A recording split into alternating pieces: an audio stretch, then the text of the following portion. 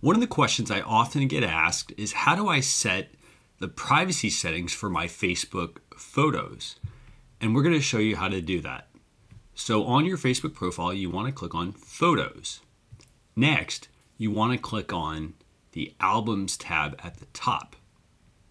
So within Albums, you want to click on Edit and then go to the drop down in the top right hand corner.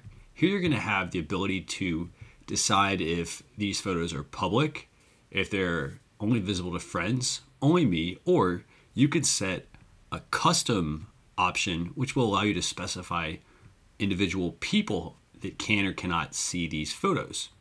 So once you've done this, click Done, and you've now just set your privacy settings for your Facebook photos.